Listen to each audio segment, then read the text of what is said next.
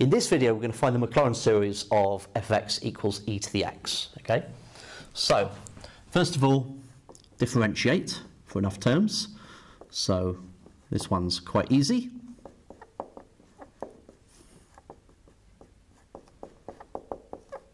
Okay, so then we evaluate each of these when x is 0.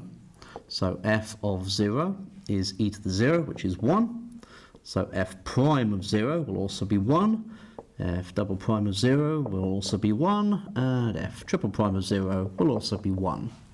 Okay, so e to the x is going to be equal to f of 0, which is 1, plus f prime of 0 times x, then f double prime of 0 over 2 factorial, so 1 over 2 factorial x squared, plus 1 over 3 factorial x cubed, etc. Okay, so the general term is going to be 1 over r factorial x to the r.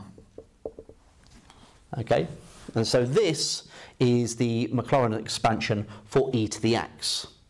And this is actually true for all x belonging to the real numbers. So it's valid